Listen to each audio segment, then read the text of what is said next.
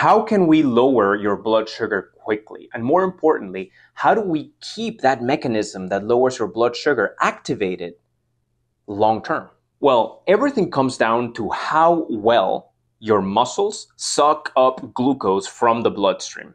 Truly, I'm not kidding. That is where the answer lies, in your muscles. Think about it. You have muscles all over your body, right? So if you want to lower your blood sugar, you need to turn on the mechanism in your muscle cells that make them absorb more glucose from the bloodstream. And it's easy. Contraction-stimulated glucose uptake. And I'm going to give you a free guide so you can do this at home.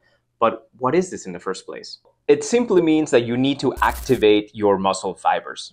Because when you do that, little channels open up around your muscle cells that facilitate the diffusion of glucose from the bloodstream and into the muscle cell, lowering your blood sugar levels and shuttling glucose where it's supposed to be, inside of your cells. You achieve this through doing resistance training, which can be done using resistance bands like this.